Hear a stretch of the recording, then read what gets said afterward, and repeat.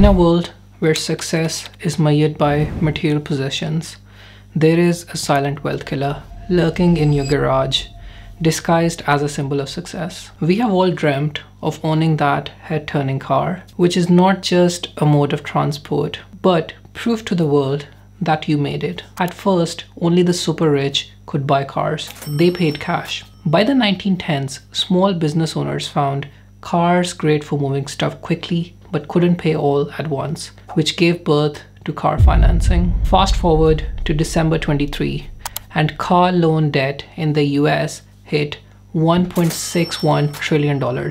Yep, that's a trillion with a T. In this video, I'm going to give you real strategies and tips based on my personal experience and tons of research to keep your money safe. But you have got to be really open to changing. And I mean genuinely ready to listen, learn, switch things up, and most importantly, act on what you learn from this video. But why is the media or news not talking about it? A lot of it comes down to perception, prestige, and the pursuit of happiness, or at least the illusion of it. The society has wired us to think of car ownership as a sign of moving up the ladder and success. Take a look for yourself. Magic is the feeling I had. It was absolute magic. It completed me. I mean, I'd love to buy a car which makes me feel complete, but that's complete nonsense. US digital ad spend for the automotive industry is projected to grow 11.1% to $21.2 billion in 24 and about $2 billion in the UK. A lot of that money goes to the news and media outlets, so why would they bite the hand which feeds them?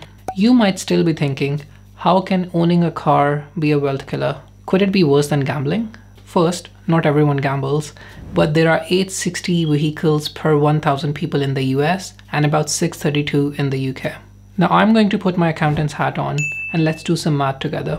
The average cost of a new car in the US is about $48,000 or roughly £38,000 in the UK. Considering the average depreciation of 80% after 8 to 10 years, the car will be worth $9,600 at the end of 10 years. Now imagine if you bought a used car for $18K and invested the remaining $30,000 in the stock market. The S&P 500 has an average annual return of 10.86% over the last 32 years. If you invested $250 each month for the next 10 years, that $30K investment would grow to $51,000 US. In both scenarios, you spend $48,000, but the outcomes are vastly different. Buying a new car leaves you with $10,000 after 10 years, while buying a used car and investing the difference leaves you with $51,000 in the pocket, even assuming that the used car was scrapped for no value at all. Here's a surprising fact. 85% of people in the US and 80% in the UK buy new cars on loans. Now let's think about this. The average car costs $48,000. With a typical interest rate of 7.01% for a good credit history, you end up shelling out $59,000 for the same car. That includes a whopping $10,920 in interest payments. After 8 years, that shiny new car is still worth $10,000. That hurts even just speaking about it. Here's the kicker. That 11K interest, the banks call it profit. If we all bought cars in cash, banks would lose a significant portion of their earnings. Even more troubling, most financing deals penalize early payments, ensuring you stay in debt for long. Let that sink in for a while. And remember, interest rates can change, and we know how they have skyrocketed post-COVID. You could end up paying far more interest than you initially signed up for. My advice, stay clear of debt. Buying a new car comes with hidden cost that can catch you off guard. Dealers can slap a hefty markup in the US for new cars. For example, a new Toyota Corolla hybrid can have 21% added on top of the retail price for a new car. That's just bonkers. Luckily, this doesn't happen in the UK, but you'll still have to tackle other costs like registration fees that can soar up to $200. Plus, dealers tack on an admin fee for handling paperwork, which can run into hundreds of dollars. While you can't avoid government taxes, you can haggle with the dealer to get a discount on these fees. So before you drive headfirst into buying a new car, remember to factor in these hidden costs. Now I touched depreciation briefly earlier, but it's effectively the loss in value of a car over time, starting with about 20% the moment you drive it off the showroom. But you can play depreciation to your advantage. Back in 2016, I bought a BMW 3 Series, which cost me £13,000 or about $16,000. The car was about 4 years old, still had 2 years of extended service warranty on it, with just 33,000 miles. A similar spec new car would have costed me about £30,000. The seller had already taken a 57% loss in value, and I got to enjoy a car worth £30,000 at 57% discount. I have never had any trouble with the car and I still own it. You should do the same. Consider buying used. You can get some pretty good deals on cars which are generally 3 to 4 years old, which I found to be the sweet spot when the car is not too old, but you still get a really good value. Here's another interesting fact. Not all cars lose value in the same way. For example, a Ford F-Series truck only loses 34.48% at 3-year mark, but an Audi A3 in the UK loses 65% of its value in 4 years. If you are buying new, consider cars with low depreciation, and if buying used, consider cars which have already lost more than 50 to 60% of their value, because that will reduce your future depreciation loss. Next, choosing the right fuel type for your car is a decision that can save you money in the long run. Here's an easy way to think about it. Picture the speed limit on a highway. It's typically around 70 miles per hour both in the UK and the US. I mean, sure, you might be able to push a little above that, though I don't recommend it.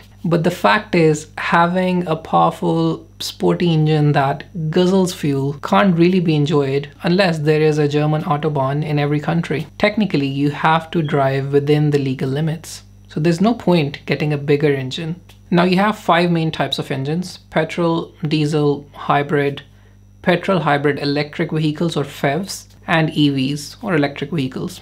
If you're mostly driving in the city for short distances, PHEVs or EVs are the way to go. PHEVs can run on electric power for those shorter city journeys, giving you great fuel efficiency. And when you need to hit the highway for longer trips, they switch over to the petrol engine. For those of you who are always on the road for longer commutes, diesel or hybrid vehicles could be your best bet. The bottom line is, choose a car that suits your driving needs and gives you the best fuel outcome and reduces your fuel cost during your car's lifetime ownership.